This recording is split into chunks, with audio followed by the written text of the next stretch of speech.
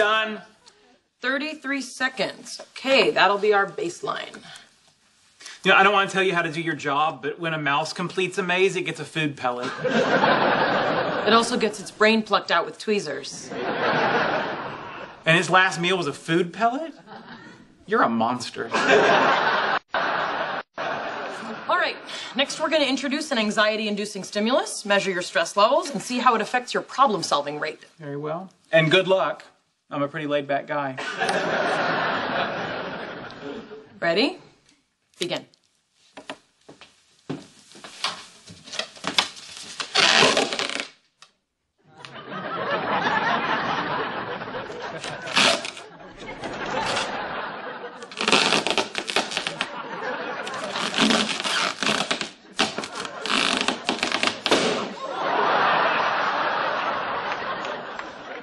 Why'd you pop it? I'm sorry, I was aiming for your heart.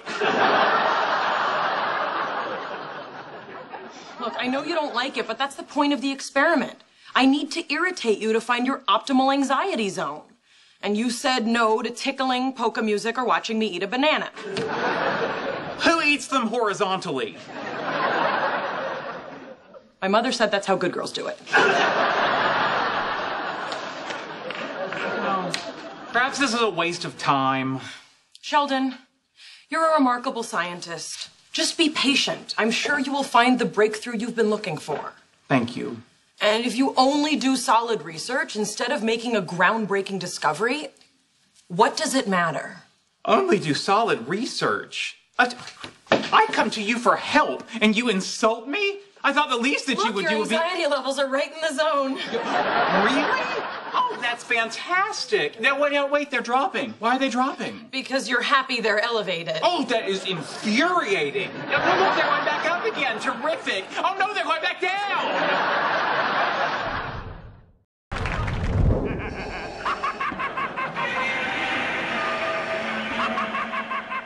What is going on?